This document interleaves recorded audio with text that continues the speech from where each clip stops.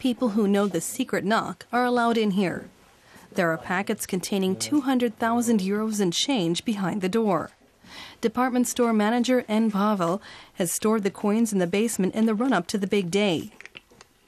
The new euros will be needed on January 1st. The exchange rate has been fixed for years.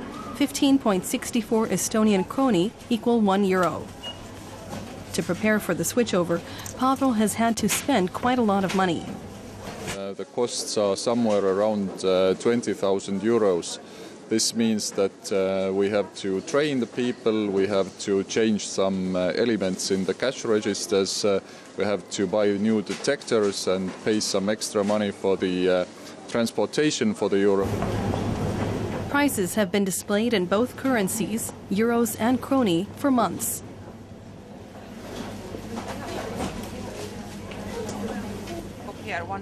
A liter of milk here costs 82 cents, which converts to 12 kroni 90.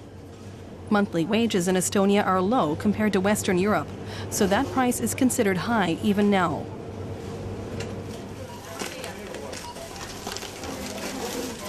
Half of all Estonians want the euro, especially young people.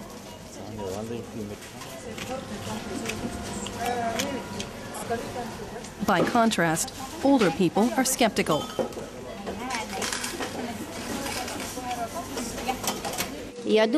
I think it's bad. It'll make everything more expensive, and prices are very high as it is. Besides, there are too many coins in the new currency. It'll be hard to carry them because they're heavier. I'm in favor. It'll bring more investment in the economy. The new currency is stable. Our krone has been pegged to the euro for years. As long as the Germans have the euro, it's a safe currency. The government in Tallinn has been a careful steward of the country's economy. All the important criteria for the introduction of the euro have been met. While the euro has been under attack by the international finance markets, the Estonian government is supporting it.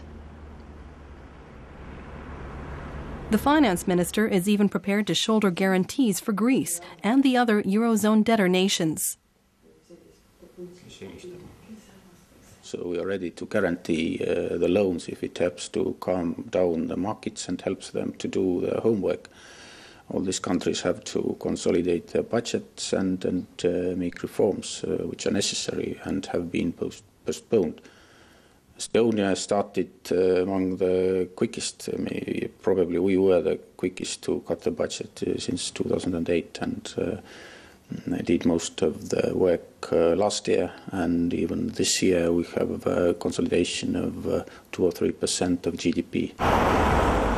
That success has come at a price. Estonia has not invested millions in expensive economic stimulus programs. As a result, its unemployment rate stands at 18%. So there's little euphoria about the euro at the unemployment offices. I'm against having the euro in Estonia when I look at the current crisis surrounding it.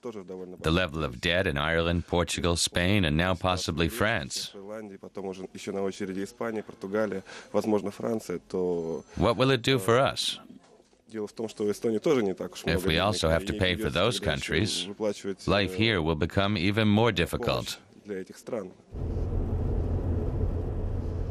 At this factory, 40 kilometers west of Tallinn, bathtubs and showers are being made. Half of the factory's workforce have lost their jobs in the past 2 years. The head of the company is banking on the euro to help boost export sales in the Eurozone.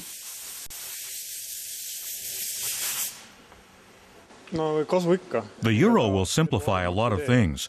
Accounting will become easier. We won't have to pay any more charges for currency conversion. Back in Tallinn, there's frantic activity in the National Bank these days.